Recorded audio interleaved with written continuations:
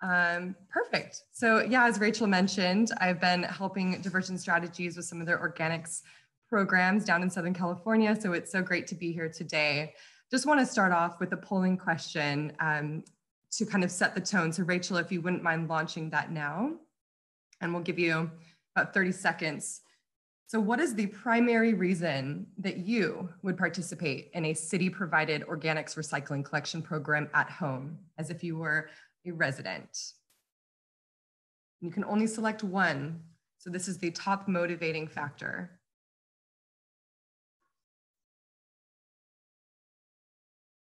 With education and outreach, we're looking a lot about motivating factors. And so this is a great question to kind of start us off, as this is something we should be thinking about within our own communities. Great, Natalie, they're still rolling in. So I'm just gonna give it another 10 or 15 seconds.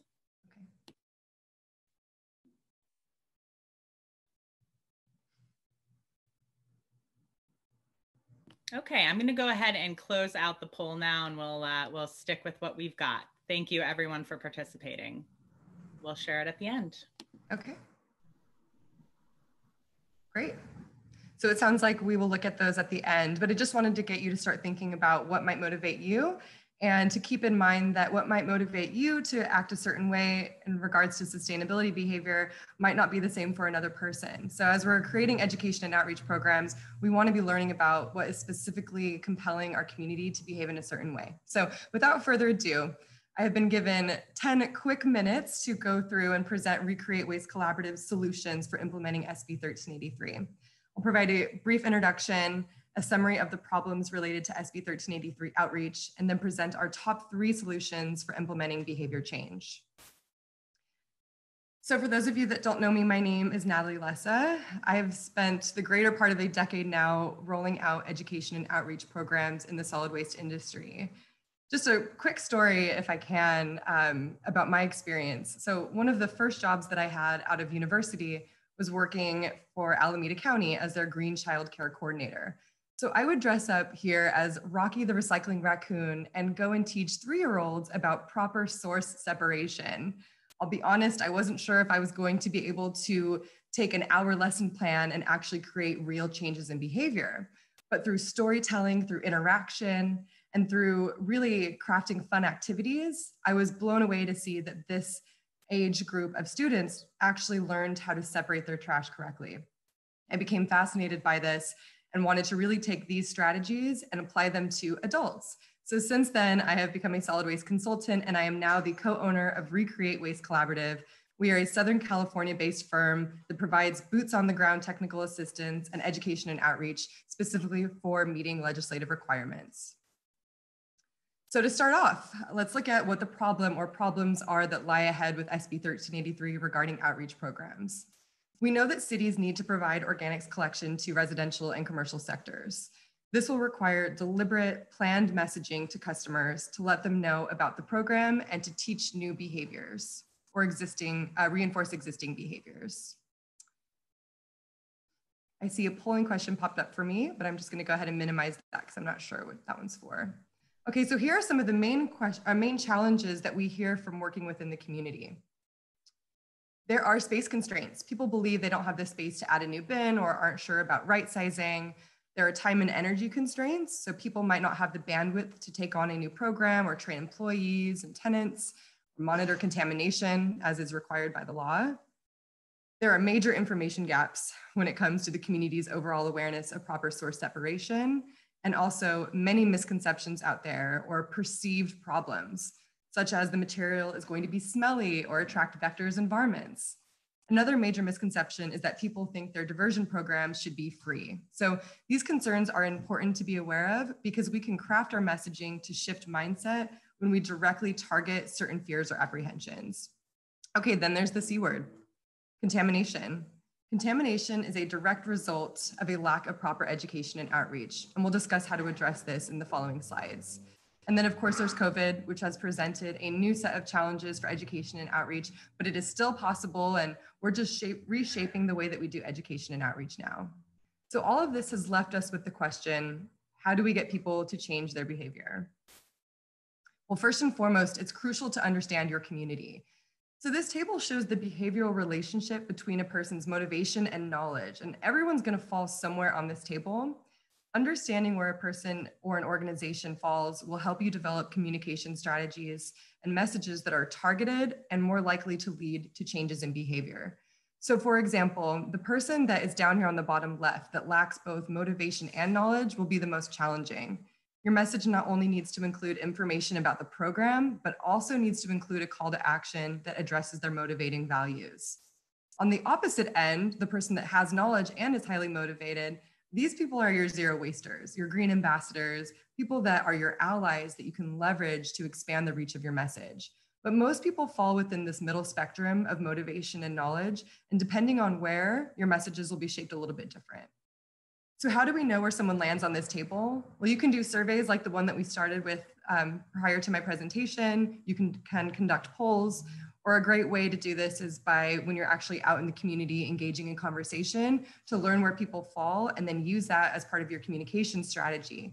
Once you have this baseline understanding, it's then time to create your program. So solution number one is to develop a comprehensive multimedia approach. It is not just about signage. It's not just about a mailer or website updates. It is all of these things. So we need to incorporate different forms of medium in the outreach approach because there are different learning styles, different preferences in receiving information, and people need repetition.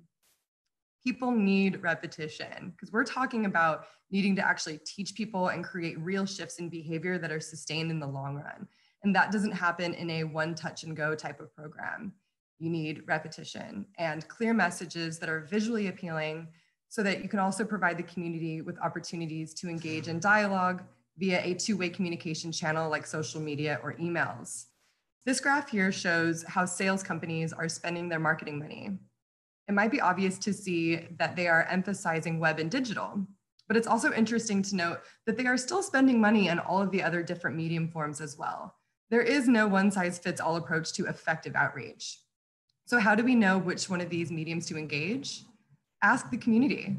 I was recently conducting stakeholder engagement at neighborhood association group meetings and posed this question in every meeting.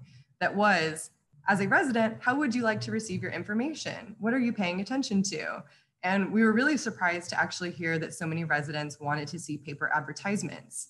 So each community is very unique. When you can poll them, ask the questions, and then plan to incorporate different mediums into your approach.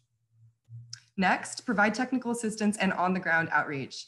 Community-based social marketing research shows that the major influence on our attitudes and behaviors is our contact with other people and people that we trust at that. Yes, these programs traditionally cost more than sending out a mailer, but the return on investment makes it worth it. What you're able to accomplish in person far exceeds that you're able to do with other mediums, which are really better intended for disseminating information. But again, we're talking about behavior change, teaching a lifestyle, and gaining support for a program. So why conduct technical assistance and on-the-ground outreach?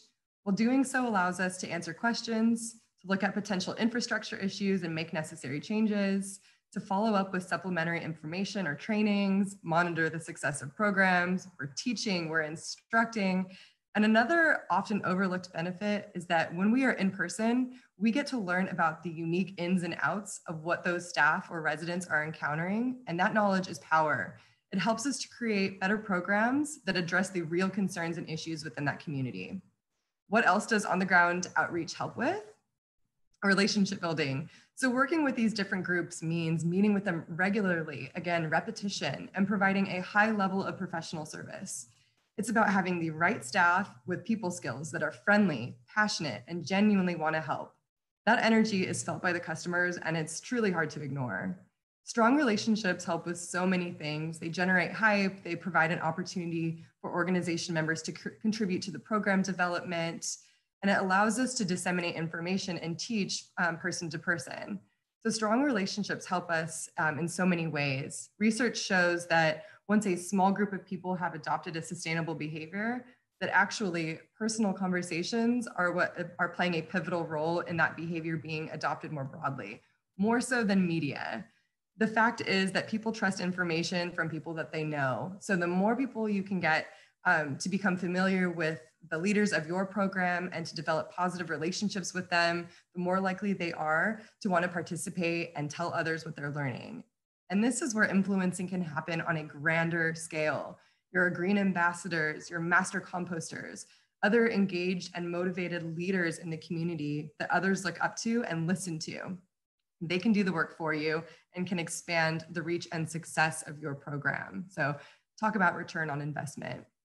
So really quickly, I have just one final slide. These are some of the supporting tasks that will be necessary to implement a successful education and outreach program. Outreach doesn't just stop after you've done the work once. So measure progress with waste characterizations and site visits. Provide opportunities to receive feedback from the community and make any necessary changes or improvements to the program. Don't just keep repeating strategies that aren't working. Follow up with enforcement, oops tags, fees, other necessary measures for repeat offenders. Allocate funding for your education and outreach programs. The money is there. It might not have just been made a priority yet. And of course, all of this takes bold leadership. Program leaders that don't operate from a place of apathy, but rather believe that people do want to do the right thing. They just don't know how yet. And it is our job to show them. So with that, I would like to thank you so much for joining me for this portion of our series today. Again, my name is Natalie. My contact information is here. If you have any questions or would like to discuss more on how you might implement these solutions into your SB 1383 plan, I would be happy to talk more so that together we can all waste less. Thank you. Great. Well, thank you so much, Natalie, for that. And I wanted to go ahead and just share the results of the poll.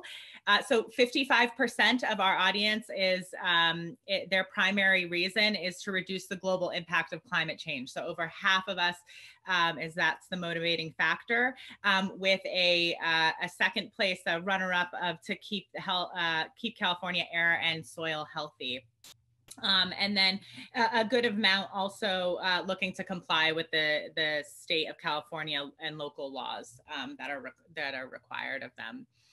Yeah, we'll share the rest of those polls afterward as well. So, okay.